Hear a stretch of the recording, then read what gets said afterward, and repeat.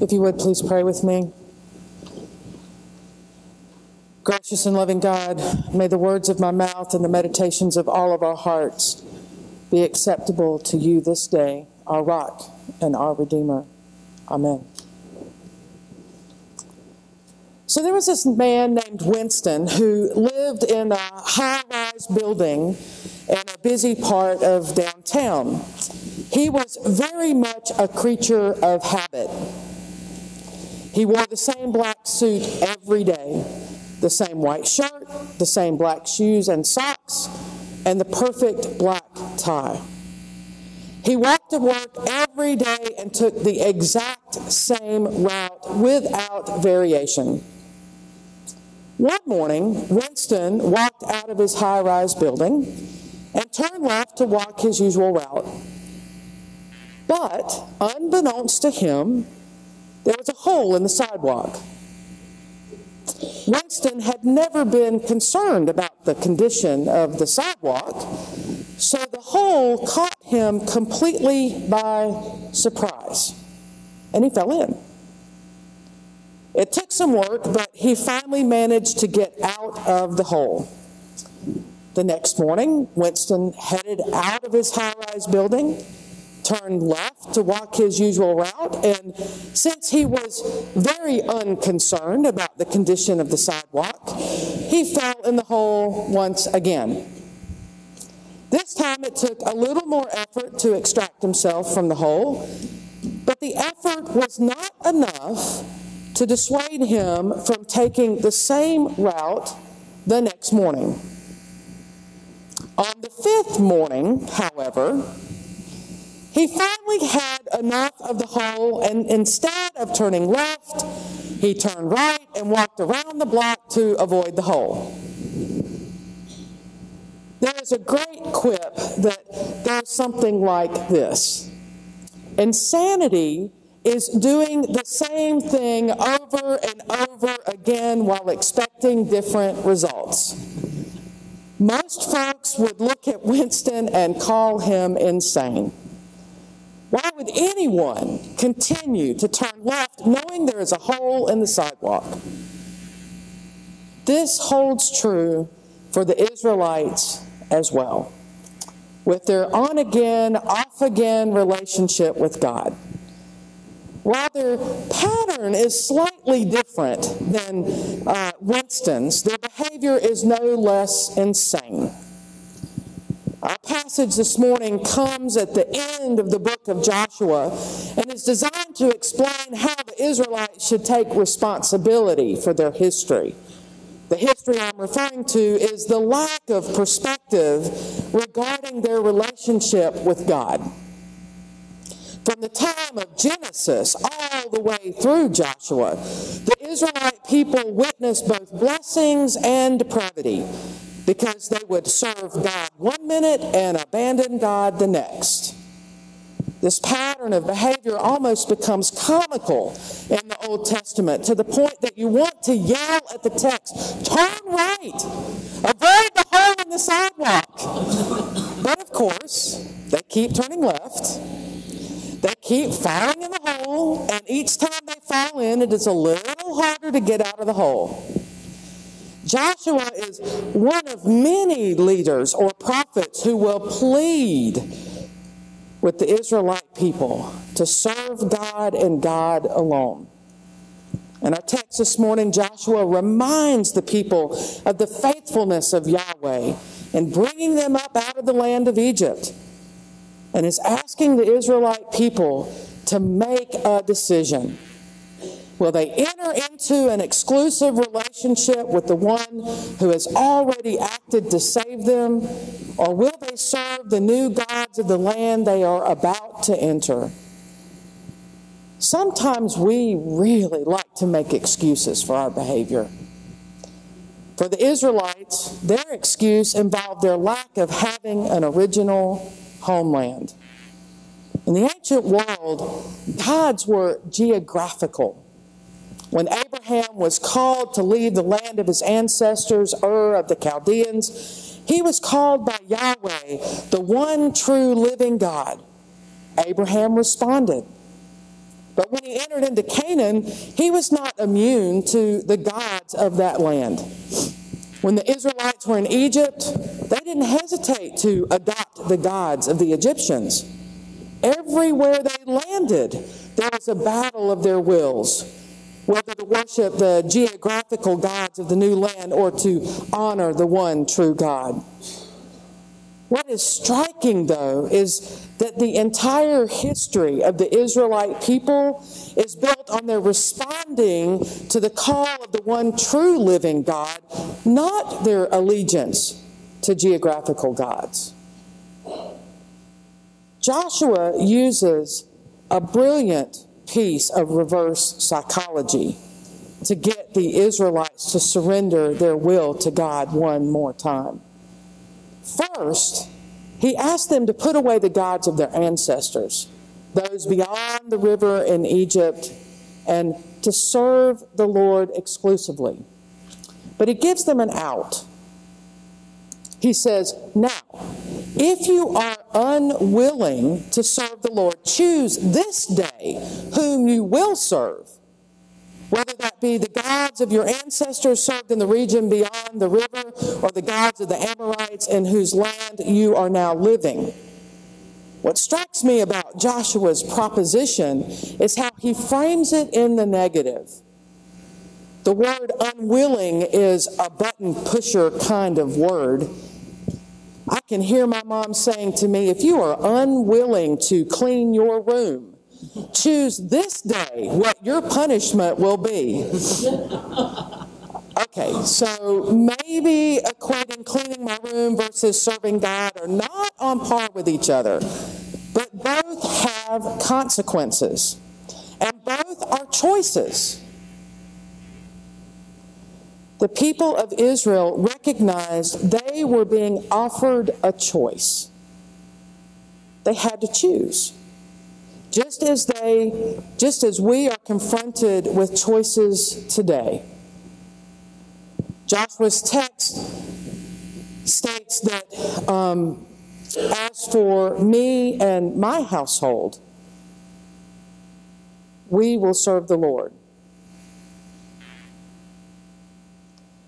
It almost feels like he's shaming the Israelites into obedience. He's calling them to make a choice by throwing down the gauntlet or egging them on with the double dog dare. We're serving the Lord. Are you? And the people respond just as expected. When you're backed into a corner and told that you have to make a choice between life and death, is it really a choice? I fully acknowledge that Joshua was following God's lead in this matter and that he sincerely hoped that the people of Israel comprehended the gravity of the situation. And based on their answer, we assume that they did. But their actions tell a different story. Verses 16 through 18 outline the people's understanding of what God had done for them up to that point. How God led them out of Egypt to the gates of the promised land. How God led them out of slavery. How God performed great miracles on their behalf. How God protected them in the wilderness. And how God sheltered them from other people whose customs and traditions were unlike their own. At the end of this litany of remembrance, there is a resounding, therefore,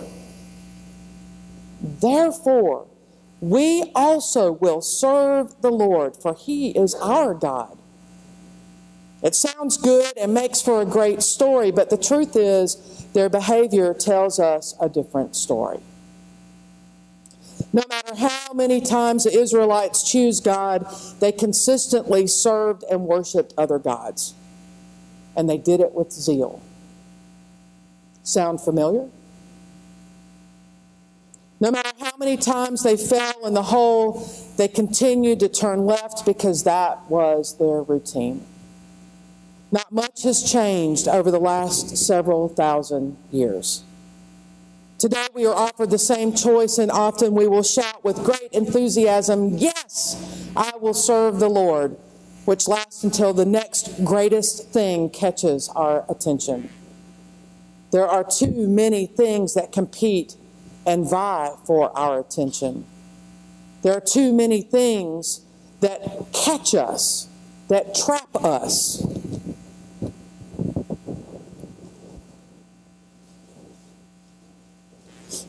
One of the conversations many churches are having is, how do we get folks to come back to the church? When I was growing up, it was unheard of to have any kind of local sports competition on Sunday, and most retail stores were closed. Now, in many places, sports take precedent and all stores are open for our convenience, except for Chick-fil-A.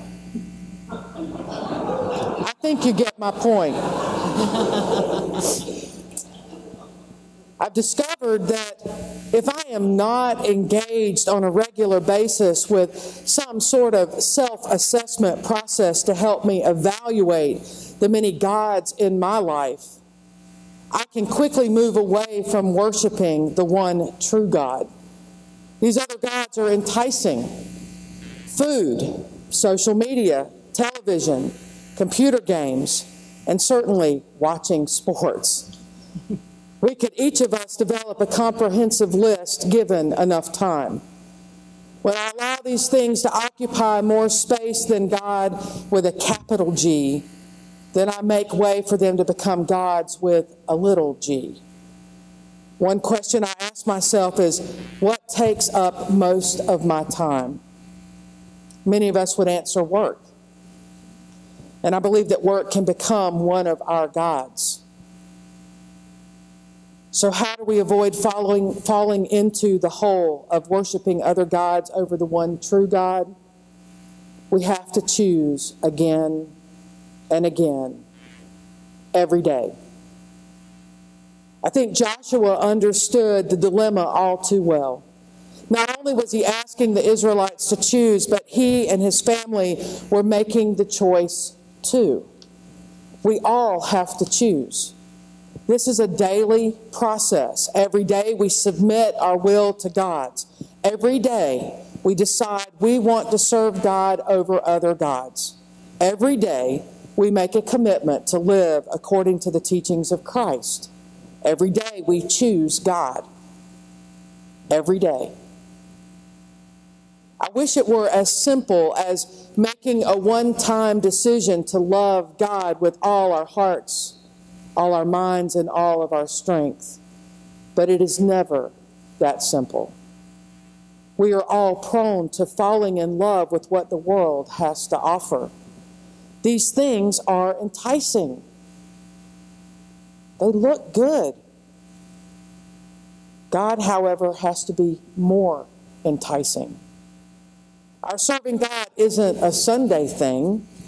It's a daily thing. God wants a relationship with us. And that doesn't happen if we aren't spending time with God. Just like the Israelites, we are good at saying yes when it is convenient, but serving God isn't always convenient. Notice that I keep using the word serve. Joshua doesn't ask the Israelites to believe in the one true God or to create doctrines about God. Joshua asks the people to serve God.